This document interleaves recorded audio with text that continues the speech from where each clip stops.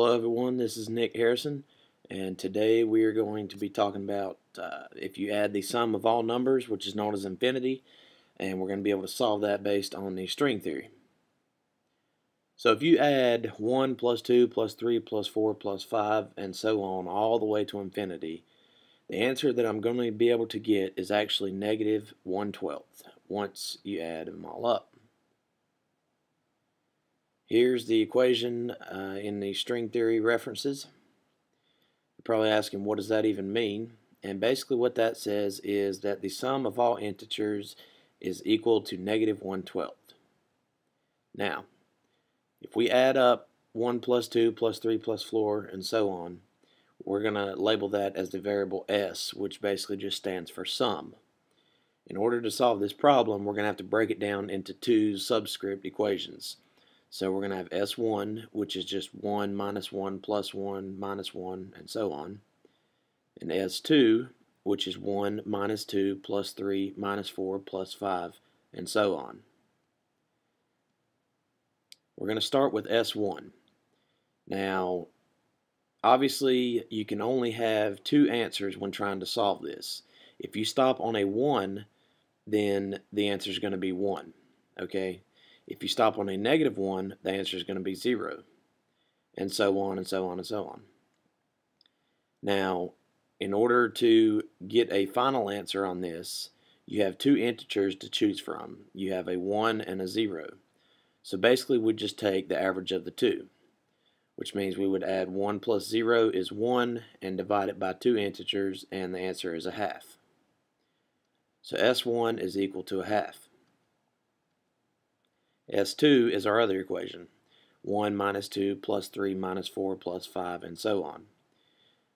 Basically, we're going to duplicate the equation and give us 2S2 is 1 minus 1 plus 2, 1 minus 2 plus 3 minus 4 plus 5 minus 6 and so on.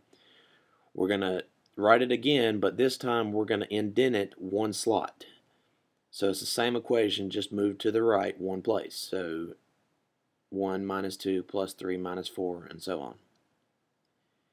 When we add these together, 1 plus nothing is 1. Minus 2 plus 1 is negative 1. 3 minus 2 is 1, and so on for the rest. It's equal to a half once we get our answer. So as you can see, 2s2 is equal to 1/2. So 2s2 is equal to a half. We take 2 off of both sides, and we get s2 is equal to 1/4. So these are our two equations that we have solved for so far. S1 is equal to a half, and S2 is equal to 1/4. We're going to do S minus S2. So we take our first string of numbers minus our second string of numbers.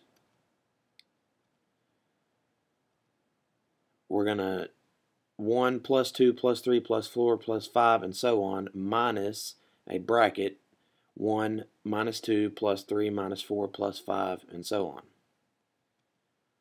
1 minus 1 gives us nothing, so there's a no placeholder here.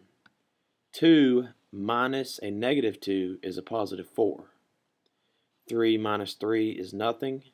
4 minus a negative 4 is 8. 5s give us nothing. 6s will give us 12, and so on. If we factor out a 4, okay, it's going to give us 4 and then the string of the numbers here. So 4 divided by 4 is 1, 8 divided by 4 is 2, 12 divided by 4 is 3, and so on. If you remember correctly, this string of numbers inside the parentheses is equal to our original S equation. So basically, S minus S2 gives us 4S. On the right side of the screen, you see our two equations that we had previously found. And S minus S2 gives us 4S. That's the equation that we recently found. Let's substitute 1/4 for S2. So S minus 1/4 is 4S. We take an S away from both sides. So negative 1/4 is 3S. divided by 3 on both sides to give us an s standing alone. Negative 1/12 is equal to s. Now, s is the sum of the numbers all the way to infinity, which is what we started with, equals negative 1/12. So 1 plus 2 plus 3 plus 4 all the way to infinity is equal to negative 1/12. If you have any questions, you can contact me directly at nicholasrharrison.com. Please subscribe. Thank you.